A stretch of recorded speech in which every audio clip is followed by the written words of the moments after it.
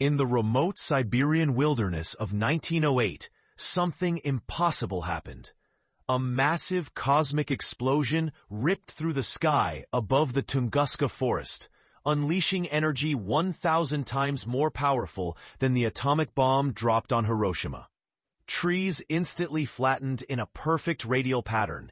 80 million pines snapped like matchsticks across 830 square miles. No crater emerged. No fragments were ever found. Witnesses described a blinding blue-white light, brighter than the sun, followed by a thunderous shockwave that knocked people off their feet hundreds of miles away. Reindeer herders saw a fireball descending from the sky, leaving a trail of smoke and devastation in its wake. Scientists have debated the cause for over a century. Was it a meteor? A comet fragment? An alien spacecraft? Some even suggest a miniature black hole or antimatter explosion.